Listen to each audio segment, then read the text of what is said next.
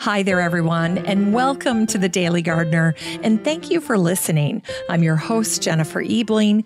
It's January 26th.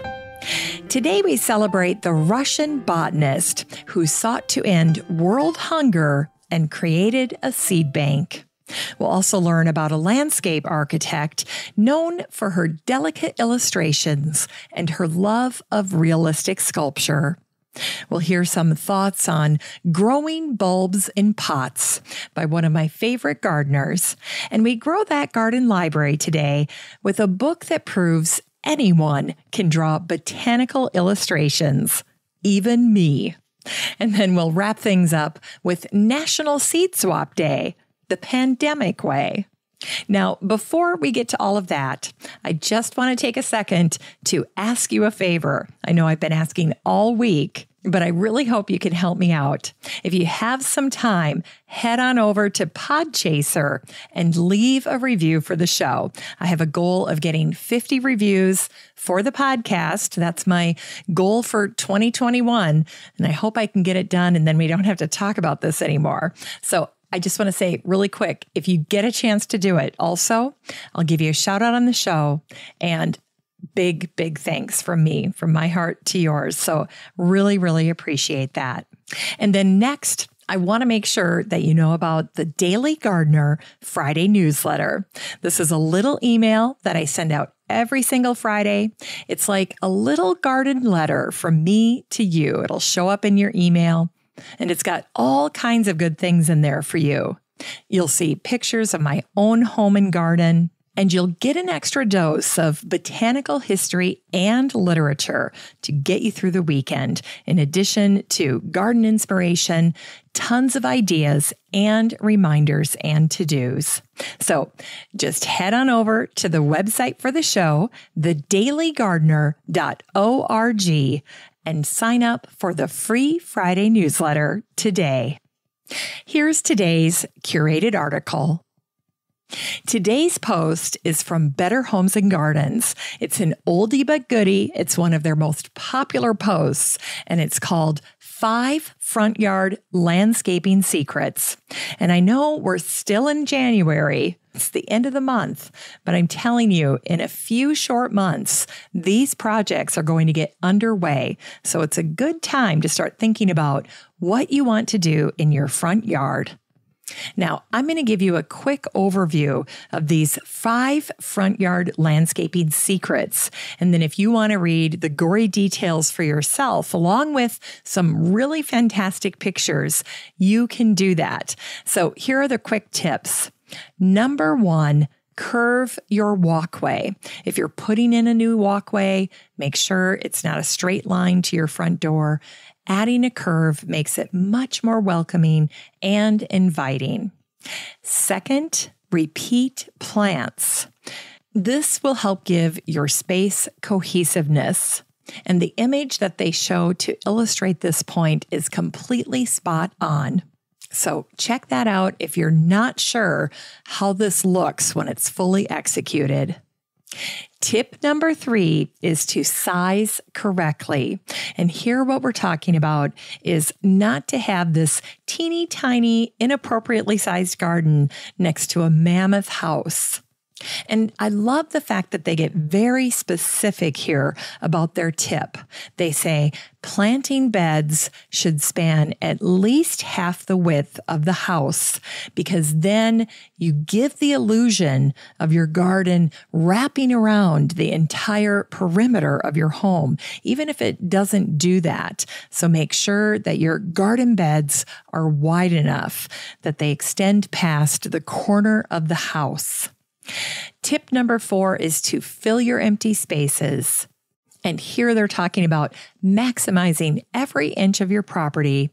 And tip number 5, very timely, already happening for most people, is to incorporate veggies and herbs. Especially during the pandemic, I think so many people who in the past were maybe purely ornamental growers are now thinking about incorporating vegetables and herbs as they try to get a little bit more control over providing food for their family. Now, if you would like to read these 5 front yard landscaping secrets in depth for yourself, all you need to do is head on over to the search in the Facebook group for the show and type in the word secret, and this post will pop right up. And if you're not a member of the Facebook group, it's super easy to join. There's really nothing to it. All you need to do the next time you're on Facebook, just search for Daily Gardener Community, where you'd search for a friend and request to join. I'd love to meet you in the group. Here's today's brevities. Today is the anniversary of the tragic death of the Russian botanist and plant geneticist Nikolai Vavilov, who died on this day, January 26th, in 1943. Regarded as one of the giants of plant science, Nikolai established over 400 research institutes, and he brought Russian plant explorers on expeditions to more than 50 countries around the globe. Worried about genetic erosion and destruction, Nikolai marshaled his resources to preserve the genetic diversity of plants at every turn. To that end, Nikolai hoped that seed banking and his St. Petersburg seed vault would prove invaluable. The goal of ending hunger is what drove Nikolai, and to that end, he worked to collect specimens and run experiments in order to increase crop yields. After he concluded that genetic diversity was the key to his mission, Nikolai realized that most of the world's agriculture came from 8 specific regions, places around the world with ancient roots where plants were first cultivated. Nikolai got caught up in the politics of communism when a fanatical Soviet agronomist and geneticist, Trefim Lysenko, denounced Nikolai's work as anti-communist. After being arrested in 1940, Nikolai was sent to a concentration camp at Saratov, where he eventually, ironically, died of starvation on this day in 1943. He was 55 years old. Meanwhile, Nikolai's loyal team of seed collectors also experienced starvation, and some starved to death as they held up in the Russian seed bank that Nikolai had started. Despite being surrounded by many edible seeds, these valiant botanists successfully protected seeds from all over the world during the 900-day siege of St. Petersburg by German and Finnish forces. Today, this seed gene bank is known as the Vavilov Institute of Plant Genetic Resources. And today is the birthday of the Connecticut landscape architect Eloise Ray, who was born on this day, January 26, 1905. In Ruth Harley's book, Pest Proofing Your Garden, we get a little glimpse into Eloise's approach to gardening. Ruth wrote, "Eloise confesses that she long ago gave up her battle with the local groundhog. Over the years, she determined which plants appeal to him. Now she limits her crops to the plants the groundhog doesn't eat: tomatoes, eggplants, red and green peppers, chives, all kinds of onions, and perhaps parsley."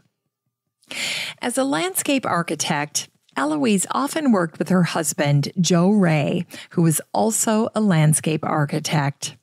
Eloise was a marvelous artist, and she was known for her delicate illustrations, and she was exceptionally fond of realistic sculpture.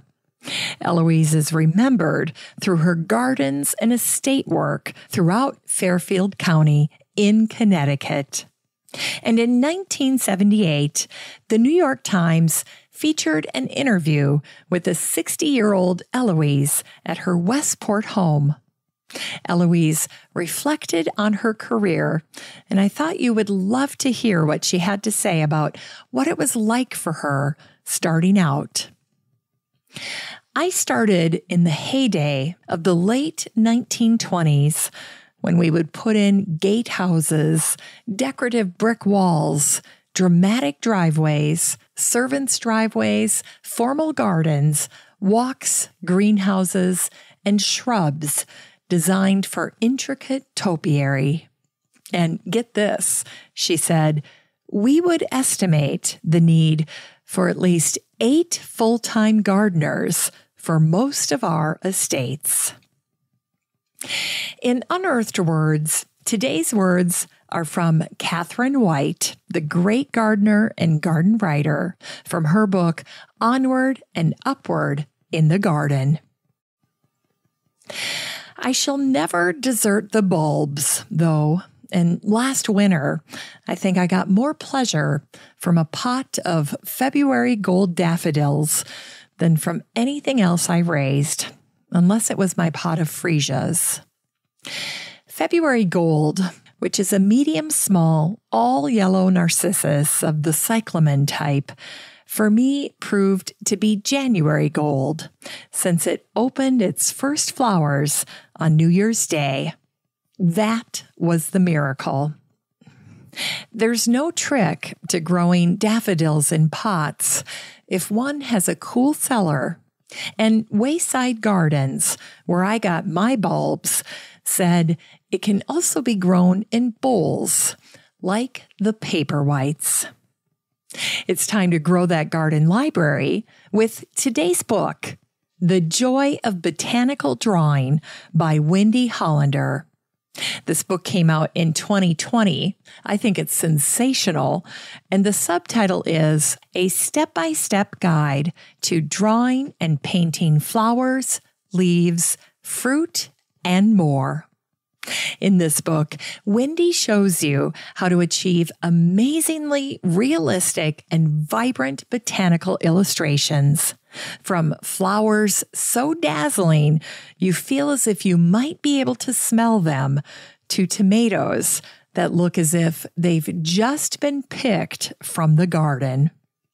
Known for her incredible botanical illustrations, Wendy shares her honed techniques through little lessons that build as your skills grow.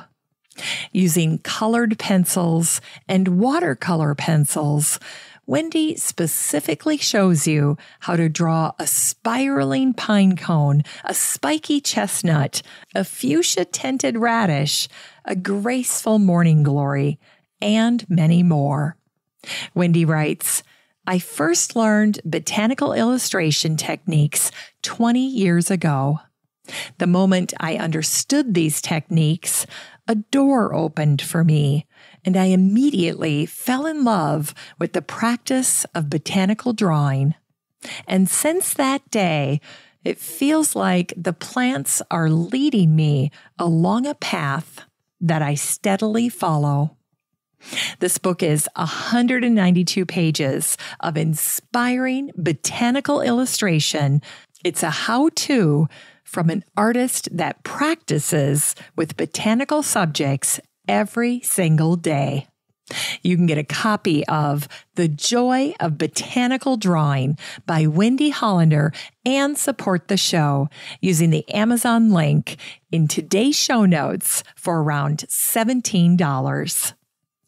Finally, here's something sweet to revive the little botanic spark in your heart. Today is National Seed Swap Day. It's the first one we've had during a global pandemic. This year, instead of a traditional in-person seed swap, many of us are going to need to consider sending seeds in the mail or drop them on the porch of a dear garden friend. Earlier last summer, I saw an excellent idea. A woman decided to transform her little free book library, those little boxes on a post where you can drop off a book and take a book. Well, she changed that into a little place where you can swap out seeds.